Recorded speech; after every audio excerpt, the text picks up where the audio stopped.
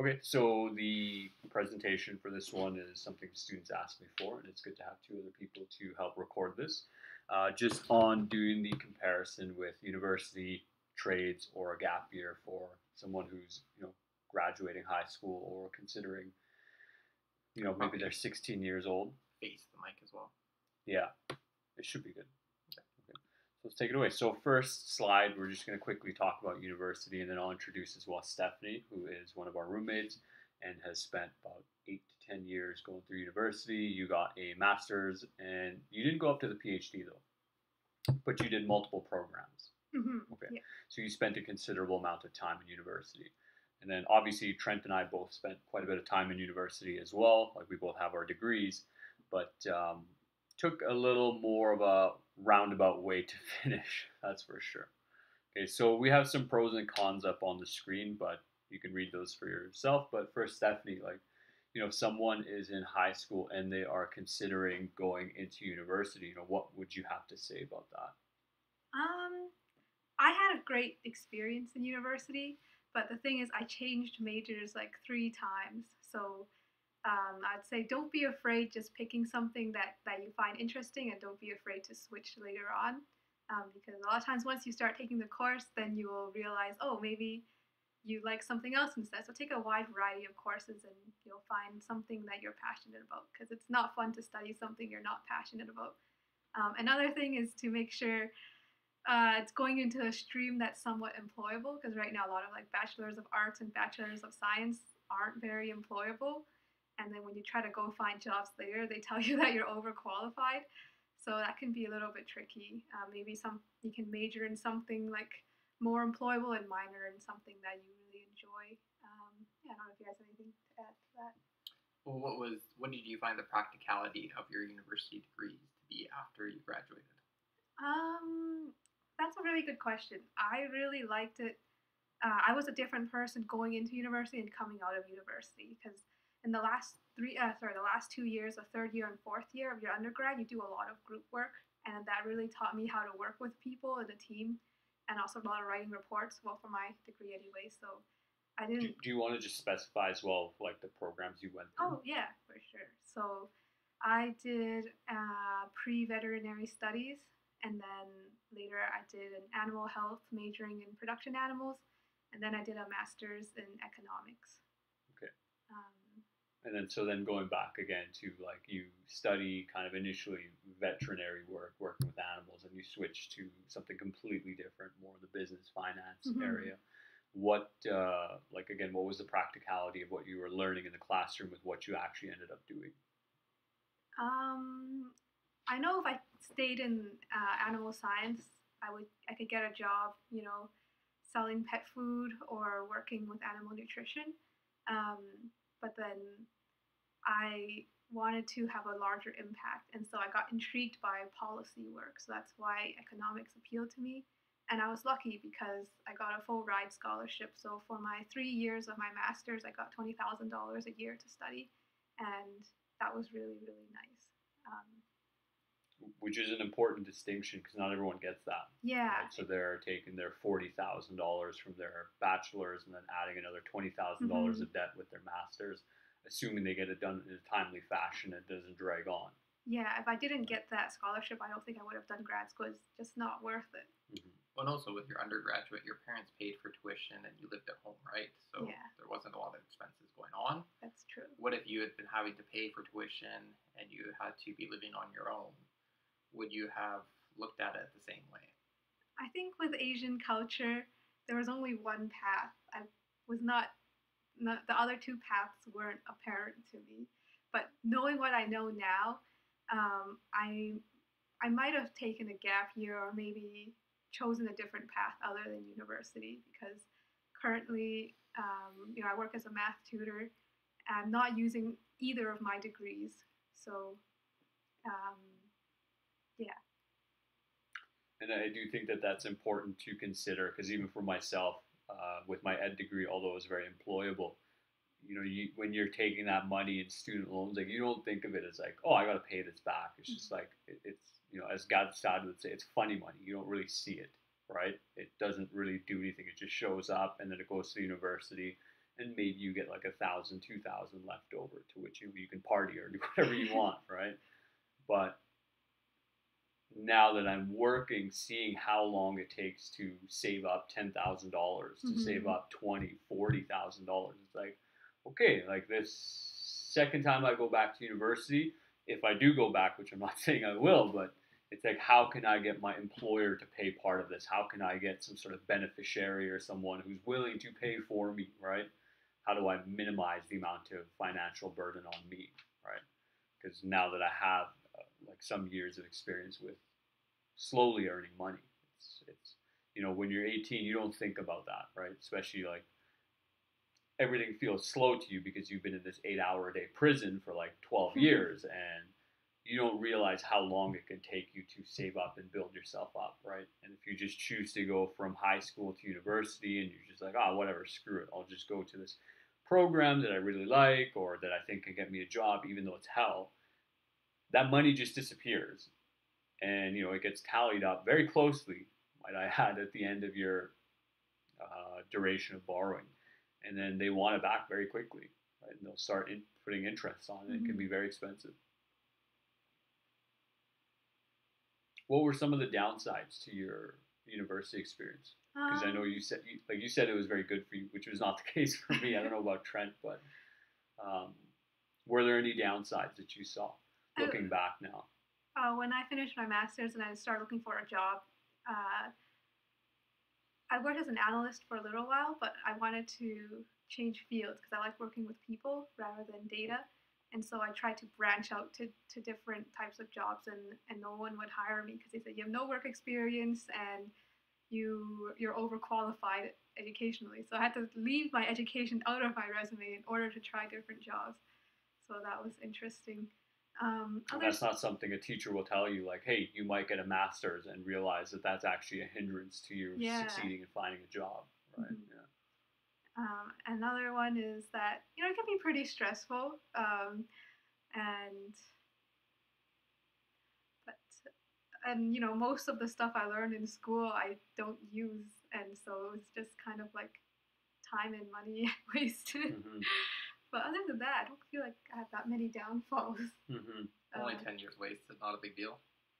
But I don't know, I really enjoyed my time in university because you meet really, really cool people. And then I joined a whole bunch of student groups and they did really cool initiatives on campus. And yeah, I really liked the environment. It's like people on the cutting edge and like really bright leaders. And it was also a competitive environment, and I love competition, so it was a really good fit for me. That's something I'll definitely talk more when I organize with Tio Marino. Like Tio was telling me as well, like his curiosity is what drives him in his PhD. That like, hey, no one else is studying this, no one else is discovering this, right? It's just me. Now, fair enough, it might not be very practical, but to explore that aspect of your curiosity or your hobby must feel very nice, right? If that's what you're into. But only if it's what you're into. If you're not into it, it becomes hell, like the last year of my master's. And I'll talk more about that in my video because Tio's time is becoming like hell with his supervisor, right? Okay. Like that's a whole other level of the bureaucratic aspect of universities, because you might actually have to deal with them, whereas like high schools you really don't. You can get by without any issue. But for a friend of mine in her undergrad, her GPA started falling off, and she was playing rugby and she's doing all this other stuff, and she had to essentially go to like a university court and like testify why she should be allowed to continue to stay at the university and not just told to like beat it. This is halfway through. This is $20,000 in, right? And it's like she was failing, fair enough, but it wasn't like they're just judging you based off your grade. They're not even like looking at like, okay, you play for our athletics, you volunteer in the community and you're managing multiple courses and you have a job, right, or whatever it is, right? They just look at you like a statistic, which can be very dehumanizing, right? But on the flip side, like if you choose to, because I tell my students like, hey, take less courses and get involved in campus activities, like join some like recreation team and like participate in events and like talk to people in your classes. It can be a very fun time as well. Yeah. I think I want to say like, I really enjoyed my time in there, but I don't know if the outcome was necessarily worth all the cost that was put into it, because it was a fun time, but depending on the degree you choose, it could end up, not be building towards the future you actually want. It's very important to consider. We'll go to the next slide. I can add to that. Okay. So my thoughts on university is that the courses, I'd say 90% of them are useless. Like maybe 95. Yeah, and a lot of it depended on the teacher, and a lot of it depended on if they had some flexibility. Like I had a consulting course with the teacher who actually did consulting in the oil sands and stuff like that, worked with companies, and I really enjoyed her class. But I'd also had other classes with her, and just because the curriculum was useless, it just wasn't like I liked her class, but it just didn't really teach me any real world skills. And so what I actually really enjoyed from the class is we had to go find a business for consulting, basically pitch them on consulting services, write a contract, get it signed, and then provide those services. So it's very real world based. But most courses aren't. Like I really liked economics, but it was really just like kind of stroking the ego on the intellectual side of like, hey, we have to talk about these ideas, but these ideas, in the most part, are useless. So the actual course part of it isn't worth it at all, in my opinion. It'll only be if you actually needed it because you're in an industry, like if you need to be a lawyer or something like that, or an educator, you actually need those criteria. That it makes any sense at all. But to me, you'd actually want to test that and see as much early as possible. Do you like this? That's one of the things I like about trades is that you go to school for 6 months or so, and then you actually have to go work for 6 weeks. months. 6 weeks. Yeah, 6 right? weeks. Like your whatever the collar system is, the first one can be a 6-week certificate, and then you have to go and do that type of work in the field for like 6 months. Right? And then you actually have to see, is this something that I want to keep going with? And then it's just a small taste, because like you mean paying for 6 weeks of courses, I'm not sure what the price is, but it's very reasonable, especially because you'd make all that money back just in the 6 months you'd have to work for it. And then additionally, like with Waleed, like who I'll eventually do an interview with, but if your grades are reasonable, you can essentially get a scholarship that pays it off because it's so cheap. It's like pennies for the government, right? Interesting. Like my cousin Waleed, who is running a auto body shop, who I talk about often, but he essentially had his whole Red Seal auto body paid for because he could just do well enough academically in the course, right? So actual course-wise, I'd say university is a complete waste of money. And especially you're talking about like student loans and stuff like that. They're very easy to get into them, and there's like I max mine out with full $60,000. For most people working, even if you got like a good job, let's say paying $25 an hour or plus, I'd say most people would struggle to save about $100 to $200 a month. I mean, just to be able to accumulate that just based on current expenses. So basically, like assume that you're going to be able to put $100 a month to paying off your debt, let's say extra or something like that. So count up how much that is, and then see how many years you're going to be paying for this. And that's not even assuming that you're saving for retirement. So it's like, let's say you spend 5 to 7 years in school, then it takes you maybe another 5 to 10 years to potentially pay off that debt, if not longer. And then you're looking at being 35, 40 years old before you can even start potentially saving money for retirement or whatever it is that you're looking to do, buying a house. So the financial economics of a university degree, to me, seem completely garbage. But what I do like about university is the environment. So I like being on campus. In particular, I much prefer University of Alberta versus Grant MacEwan. Grant MacEwan was a very 9-to-5 school. It's like, I'd say a good percentage of the students live in Sherwood Park in St. Albert, and they bus in, they bus out. And then so at like 9 o'clock, everybody's there. And then by 5 o'clock, everybody's gone. And that's it. Yeah. And so campus is dead. What I really liked about the University of Alberta is campus is always going. It's like you could go to sub, kind of like the central place at midnight, and there's still going to be people around. There's going to be a party going on, right? There's going to be a party, yeah. Right? There's going to be people busy. So there's an energy to being at the university of like, you mean young, lots of attractive people, lots of people having fun, lots of parties and stuff like that. So I definitely really appreciate that. And like, to me, what would be more interesting is like if you got a job on campus, like even if you're working at like the coffee place or something like that, you could still actually join a lot of these different groups or even just to kind of attend. Some are going to be tricky, like they actually need you to be in university. But a lot actually are pretty flexible, and a lot of events are pretty flexible. Like you go to like the different parties, you hang out with a lot of different people, and so you could actually be making money while getting to be in the environment. And then, like Stephanie said, I feel like the student groups are actually one of the most beneficial parts of it. So I was part of a fraternity, and even though I was a Grant MacEwan student, I got to be a part of the University of Alberta fraternity, and that was very valuable. I learned leadership, I got to play sports, connected with other guys, learned more about women. So that was very valuable as well. But the actual university economics, to me, just don't make any sense. So you want to break those two apart. No, I agree. I mean, there was a lot there. I don't know if I'll add to it, but I think you covered a lot of the bases that, socially speaking, like, yeah, university can be an awesome time, right? You're around young people who are intelligent, who are, like, in a sense, they're looking forward to their future. They're trying to plan for their future, although, going to university might not be the best place for that. But another thing I'd like to add to is if you're a smart person, like if you have an IQ of about 120 above, it's very nice being around the university because you're around other smart people. If you go to Grant MacEwan, I'd say the average IQ is about 110, and if you go to NAIT, I'm guessing about 100. So it's like if you're a really smart person, like I went to Grant MacEwan, but I didn't really like Grant MacEwan people for the most part, and particularly Grant MacEwan girls, I did not like at all because they're all focused on their appearance. Like instead of spending that time learning and getting smarter, they kind of spent those hours a day how to look prettier and stuff like that. So I'd say Grant MacEwan had much more like attractive women, but the University of Alberta women I actually could talk with and enjoyed interacting with. And that's a very big thing. Because like for me on my gap year, I was surrounded by smart other friends in school because that's kind of what happens in high school is you get sectioned off into your intelligence level. But then when I went to work for a year at a grocery store and then with my dad, it's like I was no longer around those smart people and life gets really boring if you are a smart person.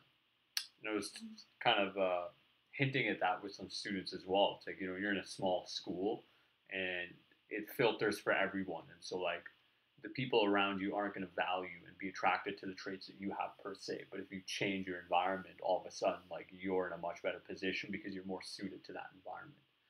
Now, obviously, as Trent was saying, like if you can work on campus or work with campus, you can still be in that environment surrounded by those people and not have to suffer like, $10,000 a year of debt and numerous courses, which can be incredibly stressful. And, one thing my students hate about my class is like, hey, how are you going to mark this? Like, well, I don't know, just mark it, right?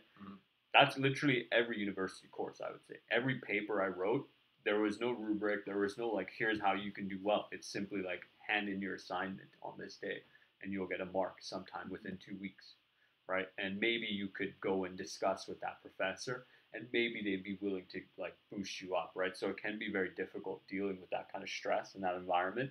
So if you can get that experience, the social aspect of it, without necessarily having to be there when you're 18, 19 and not sure what you want to be doing, it's like it's a tremendous benefit. Right, like even if you're working as a barista on campus and you overhear people talking about like, oh man, like I really don't like this program for XYZ reason, and I'm thinking about switching. Like you can see and learn through them peripherally, like how difficult it is to switch a program. Right, like you probably didn't have a problem, Stephanie, because your GPA was high. I'm assuming, right?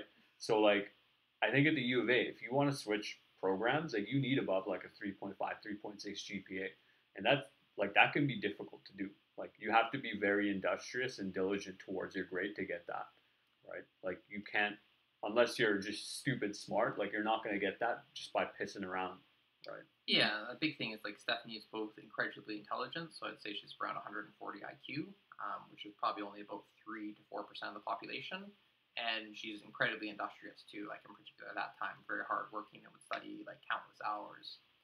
And one of the problems I see with what we do with smart kids is we all funnel them into the same jobs. It's like, hey, you should be a doctor, you should be a lawyer, you should be an engineer, you should be kind of any of those kind of series. And that's basically like, that's the only options for smart people.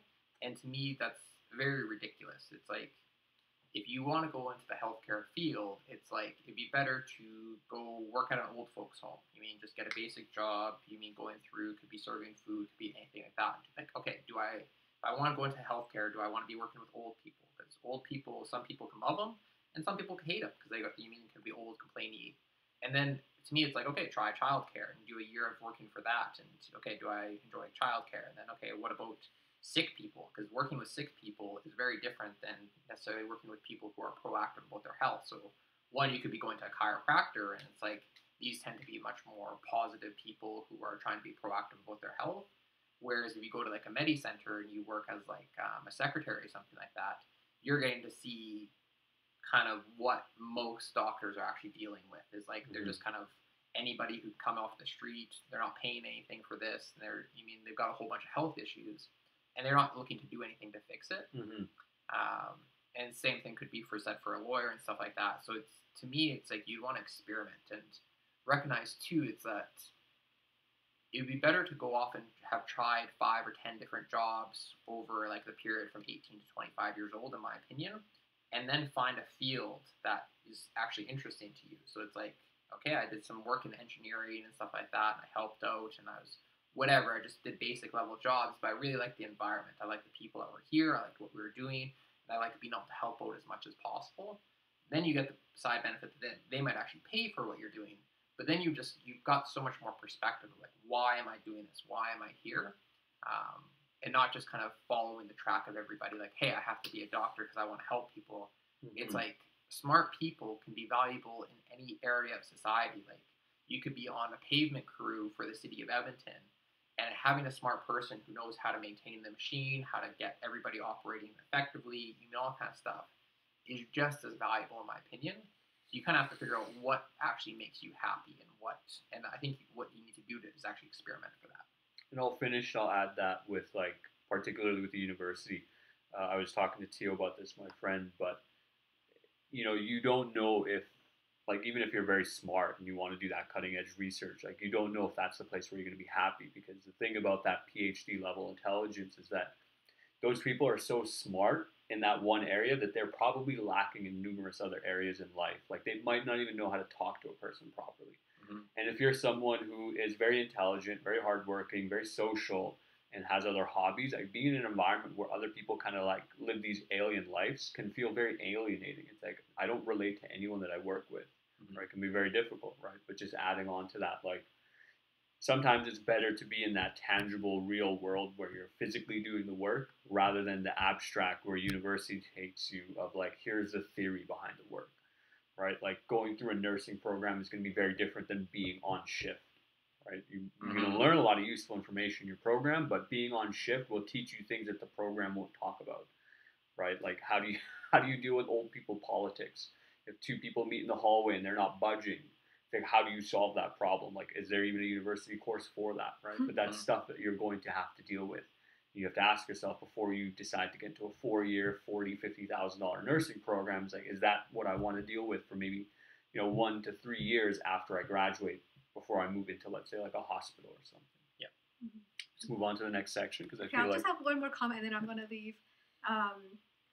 And like I did have a 4.0 GPA throughout the years, but I just wanted to add that even though I was good at studying, it was not a transferable skill. Like employers don't reward you for that. No one really cares about your GPA. They care about your work experience. And I actually got my first 2 jobs at a university not because of my grades, but because of the connections I built while volunteering for student groups and things. So, yeah, grades aren't everything. That's just what I wanted to say. Anyway, peace out. All right, thank you, Thanks. Stephanie.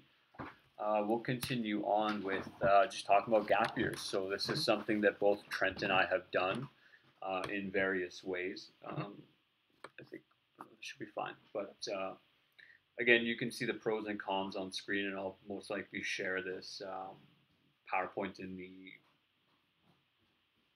video explanation. But You can turn it off if you want. but yeah, so a lot of you have asked me or mentioned to me that you want to take a gap year, and it's definitely something I support.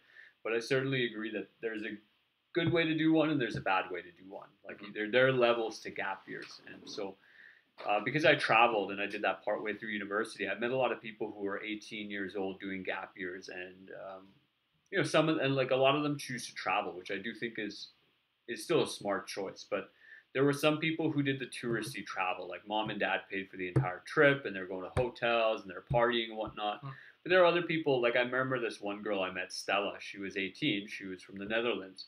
Like she volunteered with this program called Workaway, and so I met her while working at a hostel. And in that hostel, she had to deal with this, or we all had to deal with this, like lady who owned the hostel, who just would tell us what she wanted done, but not teach us how to do it or show us where any of the stuff was. And she would get quite rude. And so, kind of the day we decided to leave was like she had made that girl cry because she was yelling at her. And it's experiences like that that teach you, like, okay, this is the real world. Like when you're in high school, like a teacher can't yell at you, they can't swear at you. Like they're very limited by what they can do to you and treat you. But in the real world, like those limitations are much, like they're significantly reduced. And so you get to experience, let's say, the more vile side of people. Like if you think you have bad teachers and you think you don't like being around them, wait till you're around a boss who has a power trip and thinks that you're their slave, right? Like that sucks. So for this girl, first she had that experience in the hostel, and it kind of sucked, but it taught her like how to stand up for herself and how to have courage to leave when you're in a crappy situation. Altogether, we went to this villa kind of further in Greece, and we had a really laid back host, and it's like, okay, like this is more like self-directed learning and working, and what does that feel like? And then after that, she went on to the island of Crete, and she helped this like family's farm, like with the olive season. So she was picking olives, and it's like, okay, like, are you gonna pick olives as a real job? No, but you get to go into this brand new experience, and you have to rapidly learn how to adapt to that environment and how to be successful, which is essentially what's going to give you success long term throughout life. The more quickly you can adapt, adjust, improvise in the correct manner, it's going to support you. So there are definitely good ways to do a gap year, and there's definitely bad ways to do a gap year. And so I guess that's just the opening thoughts on it. Was there anything else you wanted to add, or where would you like to take this? So one thing that I think through is that with jobs, we tend to think about what am I getting here? Like, what am I getting paid? All that kind of stuff. But I think it's better to think about what am I becoming here? So what kind of person am I becoming through these experiences? And so generally a broader range of experiences is more valuable. Because like when I got a job, like I applied to like the grocery store in town, and I was pretty reluctant and afraid to do it because I had really had a job that was like that before. And then they basically like hired me on the spot, and it's like, okay, so I kind of stayed there for 6 months. And in hindsight, there was not much to have learned from that 6 months. It's like it would have been better to have spent 3 weeks or something like that while I was still applying for other jobs, and maybe got like a landscaping job, and got like, if I had spent that year getting 20 different jobs or whatever, like a few years, and trying out different industries and seeing what I like, to me that would have been a lot more valuable than that stability of like, hey, I show up, make the money and stuff like that. Because when you're young, what it's really about is finding your niche, like finding what do you want to do, what do you want to, like, all that kind of stuff. So it's like if you think of like a young athlete, like somebody who's got lots of potential, in a lot of cases it would be it'd be good for them to like, okay, I want to experiment a little bit with soccer, experiment with basketball, experiment with football, see what's actually a good fit for me. And then you can kind of nicheify after you've tried all the sports, got a feel for what's actually a good fit for your personality type. Because you might spend 5 years playing a sport, and then just by chance you play this other sport, and you recognize like, oh, this is so much more fun. Like I'm much better with my feet than I am with my hands, or something like that. So as a young person, what you really want to do is experiment and try out different things, and kind of like, so it could be experimenting with traveling and kind of seeing who you are. To me, I'm not necessarily the biggest fan of traveling, because in a lot of ways I feel like it can be a form of running away. But it's like how Najib used it, it's like it was very transformational, and he went through a lot of hard times and got to know himself better in a lot of degrees. But a job can be the exact same thing. It's that you just find this job and you just stick to it, and you're not improving yourself, and you're not whatever. And one of the things too is that we live in a world that you can be self-educated. Like, let's say 150 years ago, when university was kind of like more so getting started and becoming a bigger thing, it was really hard to learn. It's like books were expensive, and to find people who are actually knowledgeable on a topic, you kind of had to go to university to get access to the books, to get access to the smart people. But now it's like everything's freely available. Like you have YouTube channels that are free that are giving better kind of university information and stuff like that. That they're actually doing it. So it could be teaching about how to invest in real estate, or it could be how to buy stocks and bonds. Well, even for like any student watching this who's had to go through the struggle, which we all do, of like, oh man, my teacher does not know how to teach the subject. Like just the other day, I was sitting with some grade 12s, and they were doing calculus, and they basically had a video on of how to do this style of question. They're just following along, right? Yeah. It's like, there's probably 1,000 dudes teaching calculus on YouTube, and maybe 100 of them are doing it very well, and like 10 are very famous, and it's like, you can really get that top-notch experience, like, and because YouTube is so ubiquitous, it's like it's so easy for people to put their material out there for you to get access to it, right? Like think about like if you're a basketball player, like getting into a Michael Jordan training camp would be so expensive right now because everyone knows who Jordan is, or LeBron James, right? Whereas, in other areas, so like other sports that are less developed. So Brazilian Jiu-Jitsu, I was just talking to my friend about this. He went to a seminar for 3 hours with a guy who's won the world championship at his weight 5 times in his life. It's like, that's like Michael Jordan level professionalism. So YouTube is that access. It lets you access the best professors and the best like educators, the best people in this field, assuming they're actually making the content, right? And the big thing too is that we live in a world of kind of economic scarcity in that we pay for the things that are rare and valuable, that are hard to get. And so the idea that you're going to become rare and valuable and hard to get because you go to school and learn exactly what everybody else is learning is completely ridiculous. Like one of the things, we have our friend Rosh, who is a chiropractor, and she kind of realized once you go through school that they never taught you anything important. Like they never taught you how to get clients. They never taught you how to hire, how to manage, how to run a business, all these kind of things. And those are actually the valuable skills, in particular marketing. So like, how do you actually get clients? Like that's a business, like that's something that virtually all businesses are looking to continually improve. Then how to sell clients too. So like those are like universally valuable skills that virtually nobody actually learns. And if you are able to master those skills, and like leadership and management and hiring are other great skills to have, then you actually become rare and valuable. And that's what ideally you want as a life, because the more valuable you become, the more money your hourly rate is. And so you can get more freedom, because like if you're able to make $40 or $50 an hour and you don't have very many expenses like I do with my tutoring business, it gives me a tremendous amount of freedom that I could work for 2 hours a day and basically cover all my like expenses for that day. And then I've got the rest of the time free, and I haven't spent any time traveling. I haven't had any expenses or anything like that. It's just like I get to do my life. And then also with the investing in education, it's like I was willing to buy courses for myself. So like I paid like, I think it was like $1,500 for a Google AdWords course because I read his book. The book was good, and I was recognizing that our business that I was working in really could get a lot of value from Google AdWords. And so I was willing to invest in this course, even though my boss wasn't willing to. Like I could pitch him on it, but he just didn't see it. It's like, oh, like why, and all that kind of stuff. And it's like, so that to me was far more valuable than spending $500-700 or whatever it is for a university course that never really has any use and all that kind of stuff. So it's like that willingness into invest in yourself, I think, is really big. And I would say that speaks to the difference between the old school and the new school, right? Like for me, telling my students, and some of them challenge me on this, and I think it's absurd, but they're like, hey, like how come you're the only teacher who's okay with us looking at Wikipedia? It's like, well, because I recognize what a valuable resource it is, right?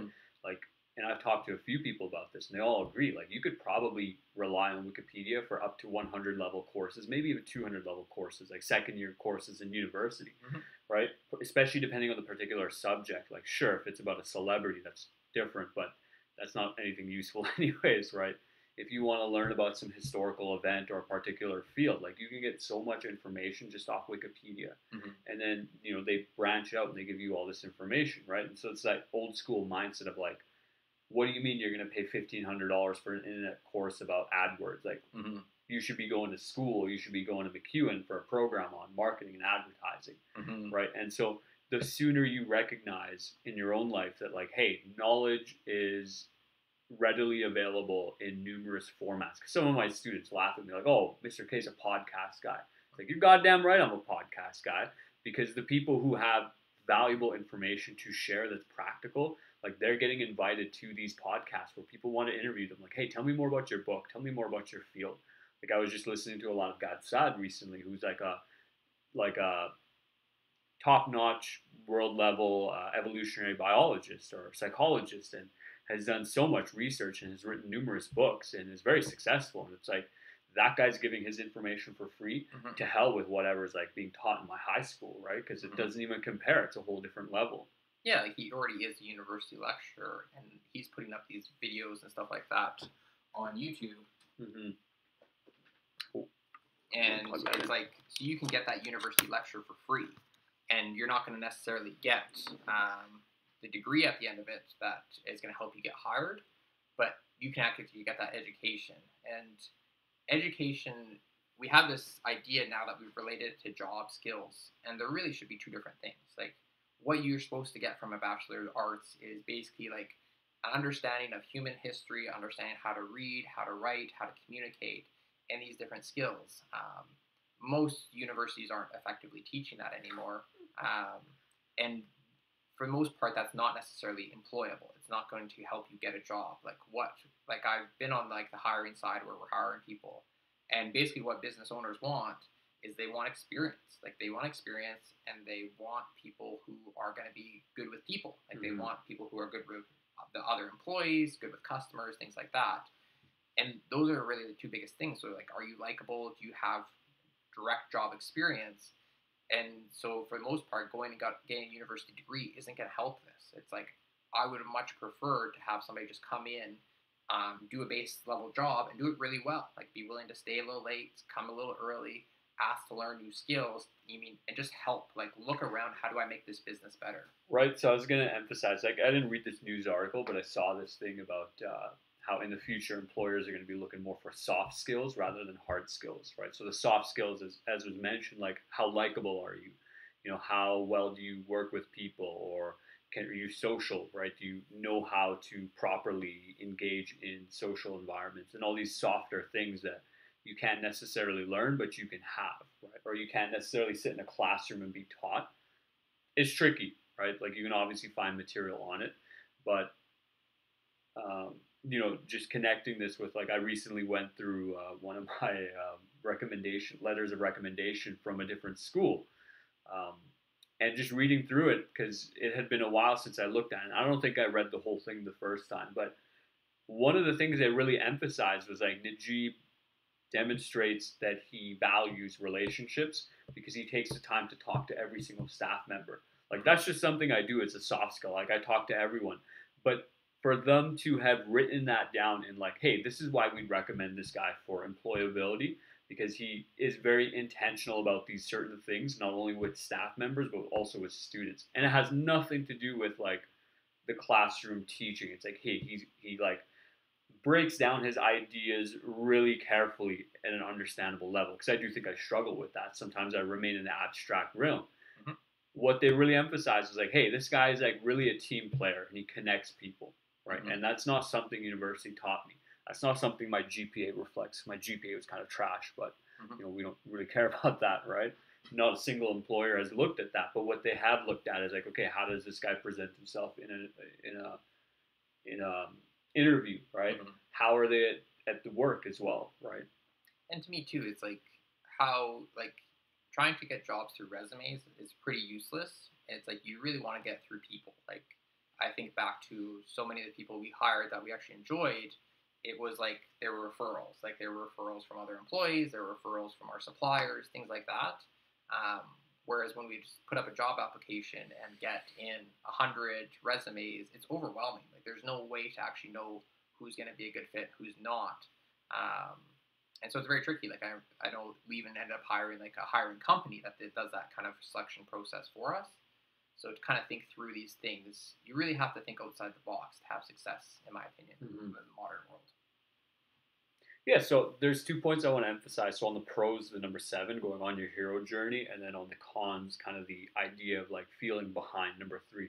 But I would continue to emphasize, like, a gap year can really be an adventure, right? Like you develop all these other character traits and skills if you're intentional about it that puts you at an advantage over everyone else that's not on paper, right? Like you can't look at a resume and know that, oh, this person's courageous, or you can't look at a GPA and know that this person's risk taking, or that they handle themselves well under pressure, right?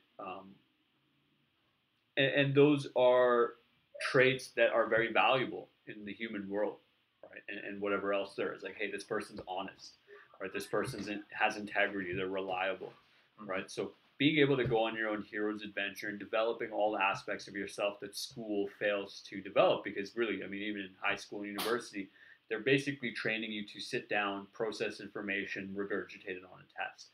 And that's not a very valuable skill. It's not a very admirable thing either. It's like, sure, it's good for understanding what you need to do, but as I've learned over the years with me developing my soft skills, it's like there are times where in PD day meetings, like, I don't even have to pay attention. I can just ask somebody afterwards for the spark notes, and they'll tell me exactly what we're supposed to do. It's like, okay, cool. Like, I didn't have to listen to somebody yammer on for an hour for like a 2-sentence phrase that's going to tell me the task, right? Mm-hmm. So developing those soft skills of like having that courage to ask someone, just honestly saying like, hey, I wasn't really listening or paying attention. Can you just tell me what we're supposed to do, right? Also on the ladder, like, so there's this idea that we climb up the ladder, like being behind and stuff like that. And I think it's a very outdated mentality and idea. It's like we don't climb a corporate ladder. It's not like you go to McDonald's and you start the bottom and you work your way up. It's like you're trained to shift and you're going different places on a continual basis. And so you kind of have to let go of that, because like people who do kind of have that ladder mentality, I find often will get to 30 or 40 or 50 years old and realize that they are climbing the wrong ladder. It's like you get to a certain point. It's like, it's like, hey, I've been a lawyer, but I hate being a lawyer. And like the only reason I'm still a lawyer now is because I want to be financially free. And it's like, so you invested 10 years of schooling and 10 years of your life, you mean, to end up at like 45, recognize you don't even want to do this. And it's like, that's rough, Right. And then the other aspect of that left behind, like, I tell students all the time, it's like, oh my God, if I were to go to university now, I'd make a killing. Like, I know how to dress, I know how to take care of myself, I know how to study, I know how to like pay attention. Mm-hmm. I'm much more knowledgeable now. It's like I can do things much easier now than I could have at 18. And I think if you're taking care of yourself, like, I mean, that age is kind of irrelevant. The only relevance is that you had maybe like if you go to school at 28 rather than 18, and you've taken care of yourself in the last 10 years, like you're just going to do so much better than the people around you because you have so much more knowledge and experience, right? You might struggle in certain ways. Like it might be difficult to get back into that school mentality and like the schedule and kind of conforming to your nonsense of the professor, whatever it is. But in many other respects, like you're going to do well because you've been taking care of yourself. Mm-hmm. You've been educating yourself on your own, right? So the feeling behind is really just kind of internal, like, and you need to solve that there, right? Like I had one guy who joined the fraternity. He was like around 25 or something like that, and he had been in the military and still was, and he was getting a degree paid for by the military, and he was a man. It's like virtually everybody else I looked at in the fraternity were boys. Like there was like one or two others that kind of were like wanting to become men, but it's like I instantly knew, it's like, hey, this guy actually has his stuff together. He actually has some real world experience. He was already married. But if he wasn't, he could have, got with girls, he could have, all this kind of stuff. He did struggle because the military was so structured and university was so unstructured. It's hard to make that transition. But it's like, as a guy, for the most part, you only get better. And it's like, as you get more experience and more perspectives, you're going to be able to run circles around other guys if you're going to university at 25 years old. If you've got money in the bank, you've got a car, you've got experience, you've got perspective, you've got soft skills, people skills, all that kind of stuff. If you come back to university, it's like you're not behind. It's like you're so far ahead, and it's like so much easier and so much more enjoyable than all these people who come out of university and they're still boys. Like they still don't really know themselves. They haven't gone through hard things, all this kind of stuff.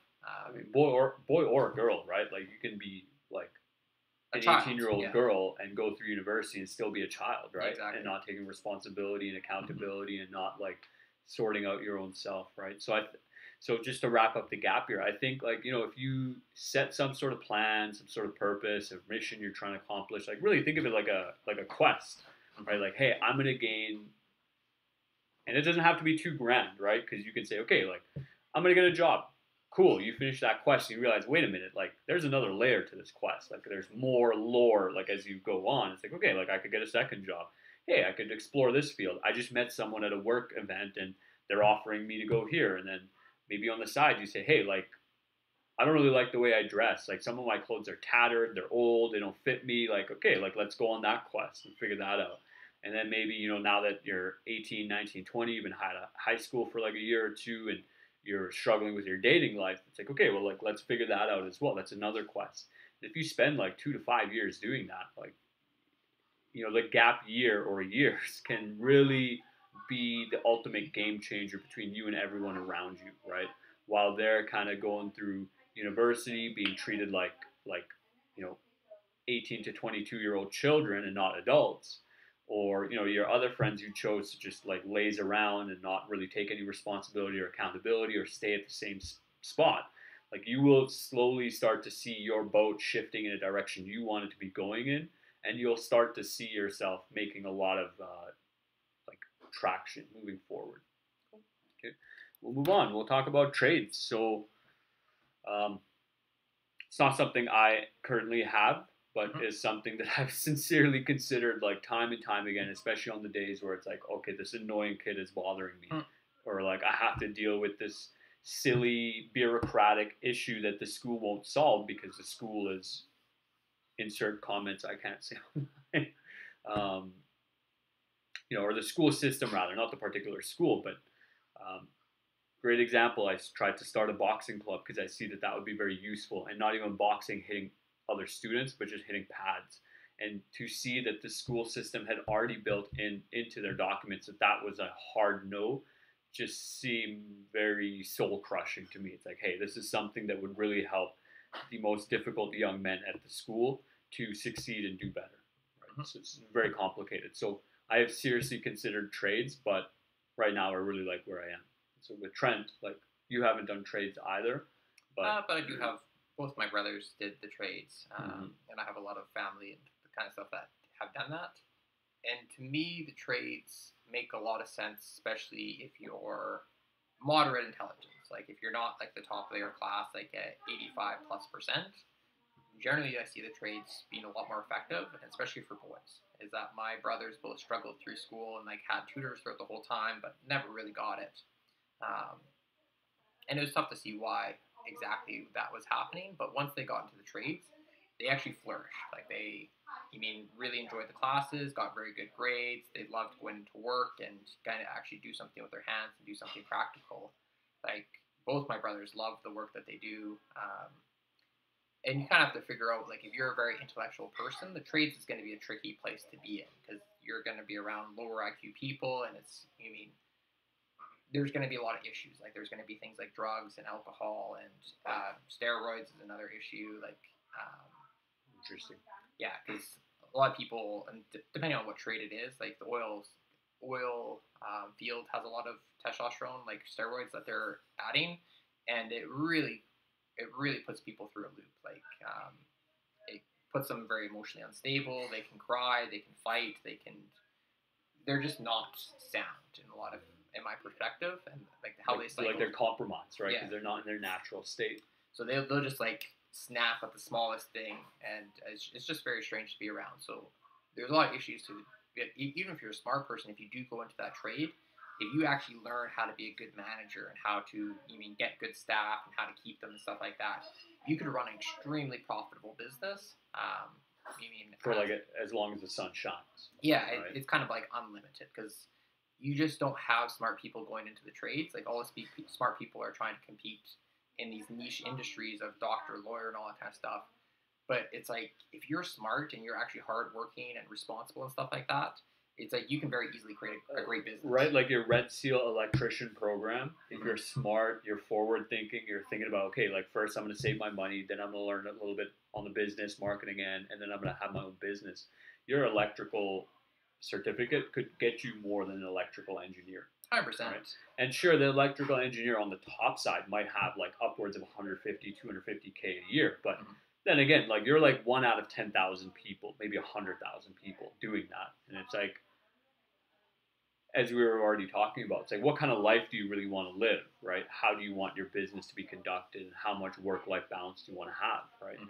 Like, whereas if you get into that electrician and develop your own business and have a couple guys, like electrical work is something that's always going to be needed, right? And you can have a very high ceiling of earning potential and balance that with like living let's say a comfortable life where you can have access to your hobbies or raise a family or do this and do that. Right? Yeah, it's very rare to have somebody who is intelligent, is able to solve problems, honest, integrity, and stuff like that. Like that is very limited in supply in the world. Like I know, like one of our installers for one of the companies I worked for, he was basically like lying for a number of years, where it's basically like he was saying that he was clocking out at like 7 o'clock at night or something like that. Like, oh, we just got slammed. But once we got a new van and there was like tracker installed, it turns out he was like cutting out at like 2:30 and going to the gym and working out and then just billing for an extra 4 hours. And it's like, so in a lot of these trades and industries and stuff like that, there's just so many character flaws and so many people that just don't show up. They don't do what they say they're going to do and stuff like that. So if you can just be somebody who is honest, integrity, all that kind of stuff, you can charge premium prices and you can have customers that will stay with you forever.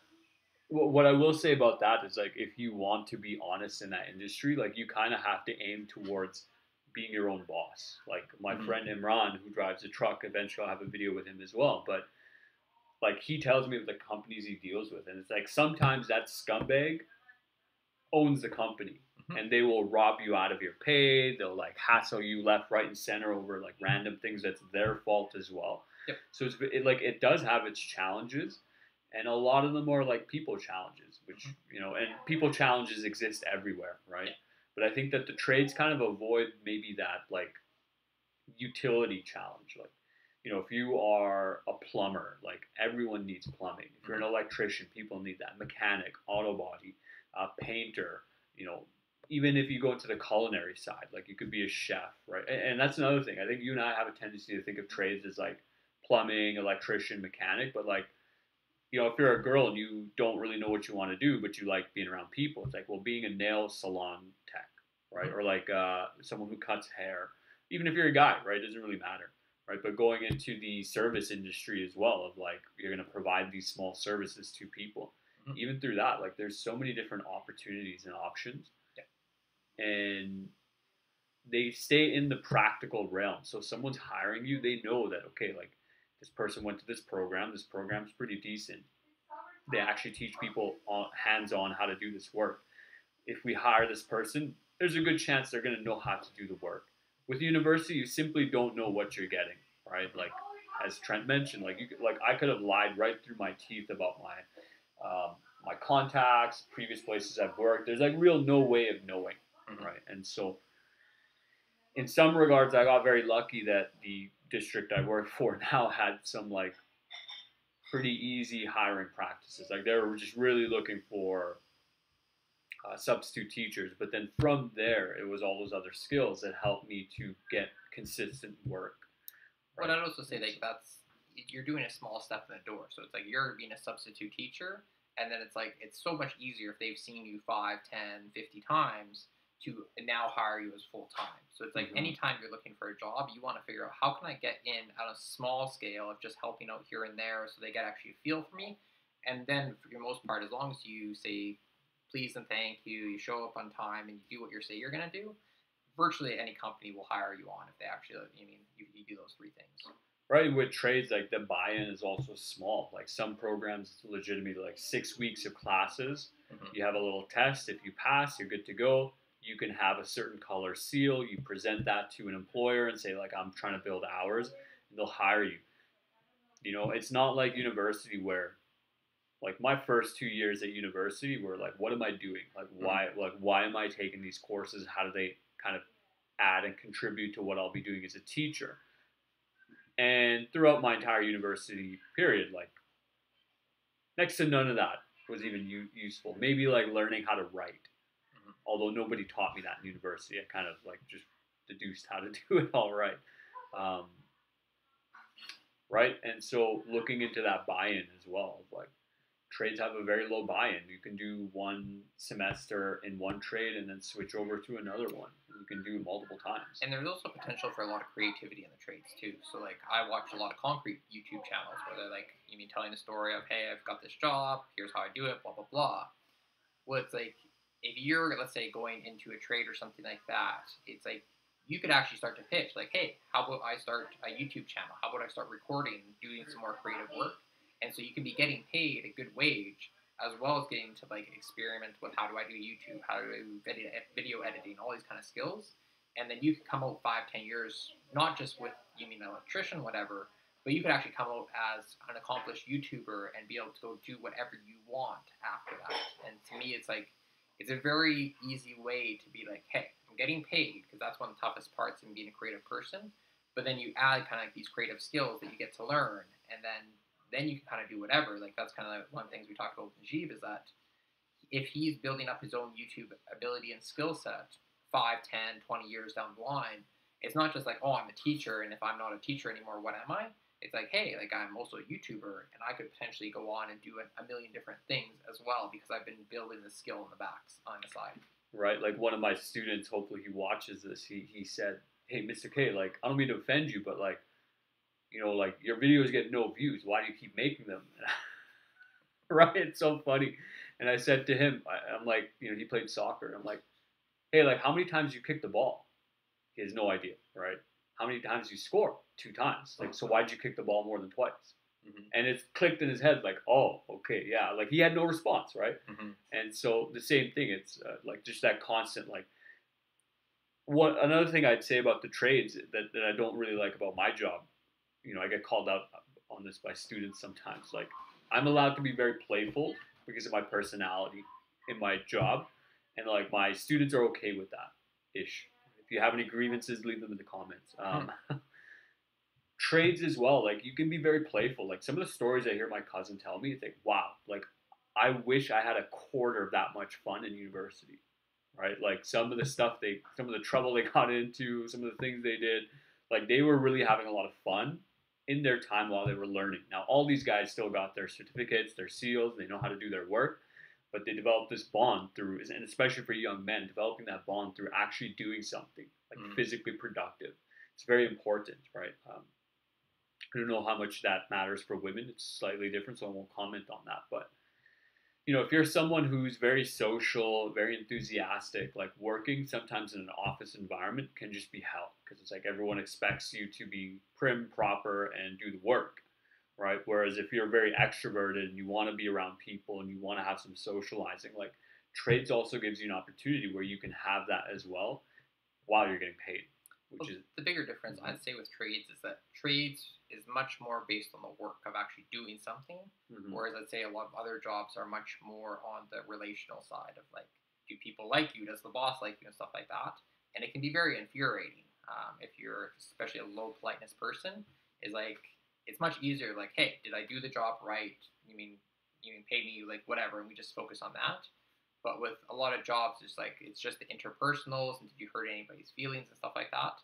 And it can be very tough, in particular for guys, to kind of manage those situations. Mm-hmm.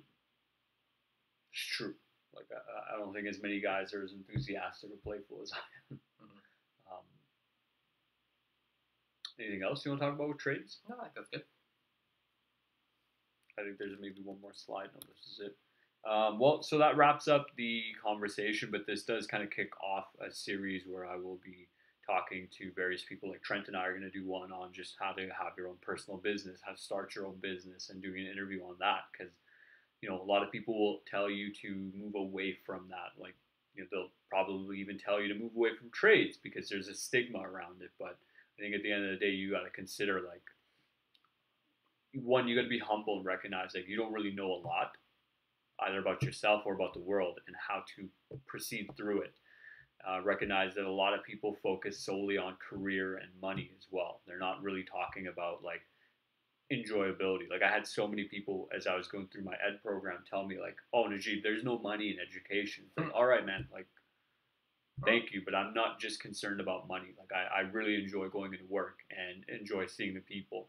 And when they improve, it's like, oh, that's awesome, right? So consider that there's a lot you don't know, and the only way to find out sometimes is by experimenting, right? There's only so much you can learn from books, Yep. and there's only so much you can learn from other people. Sometimes you really got to walk the walk, right? But best of luck. If you made it this far, leave a comment, share this with your friends.